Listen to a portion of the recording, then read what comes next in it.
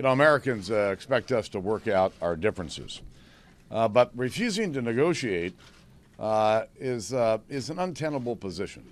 And frankly, by refusing to negotiate, Harry Reid and the president are putting our country on a pretty dangerous path. So the way to resolve this is to sit down and have a conversation to resolve our differences.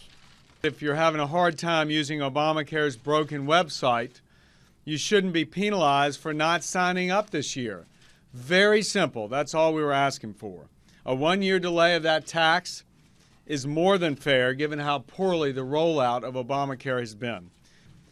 Never negotiating, a position of not negotiating, is not a sustainable option. And we ask this president and Harry Reid to sit down and let's iron out our differences.